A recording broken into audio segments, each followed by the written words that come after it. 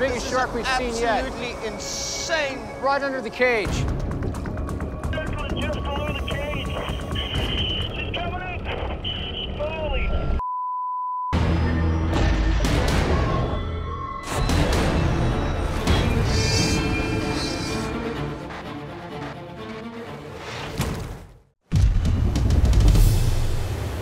In a remote corner of the world roams the largest living great white ever measured. A near 18-footer known as Jonah Shark. Shark on the right. She's the biggest shark that has been tagged in the Australian waters. She is the queen of the ocean.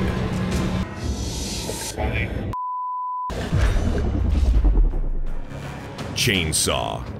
He's a broad-nosed 7-gill shark, easily recognized by his broad head and blunt snout. His kind have been around for 190 million years. Chainsaw and the Seven Hill Gang. The 7 gills rule the kelp forest. Together, they can take down large prey.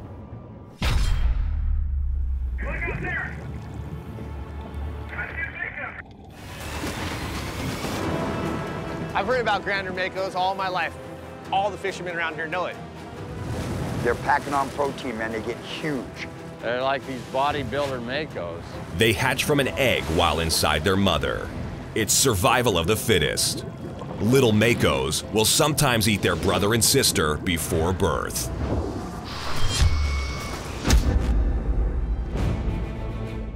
Meet Dynamite. He's a young great white with a lot to learn. All right. Wow. Like most teenage boys, he is constantly hungry. No, that's Dynamite. I got him. Dynamite almost took my head off. For a shark this size, he's got some serious attitude. Oh, A predator capable of eating a great white.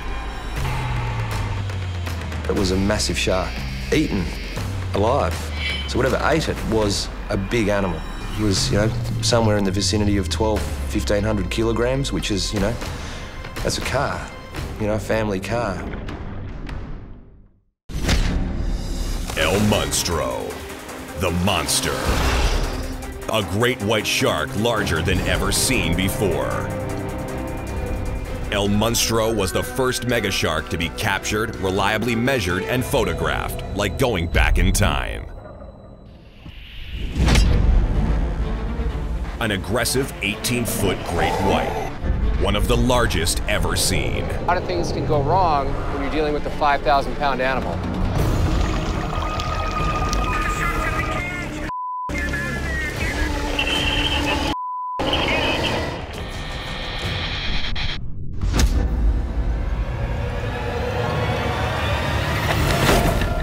A 16-foot Emma has distinct scars around her gills and her tail. They could be from mating or fights with other sharks. There's no mistaking Slash. He became a local legend after escaping a fisherman's hook, leaving him deeply scarred and perhaps a bit angry. There. A massive specimen. That thing is seriously this big around. He's a strategist and a master of the sneak attack.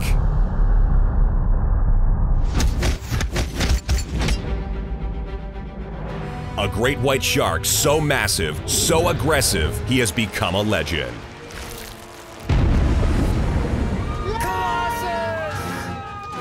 He is Colossus. He was the dominant shark at Seal Island. He was a great hunter, so we never expected that he would show up that day at Seal Island. He was actually curious. He seemed to be drawn to our boat and drawn to our cameras. Colossus suddenly became the most talked about great white shark in the world. The ultimate predator.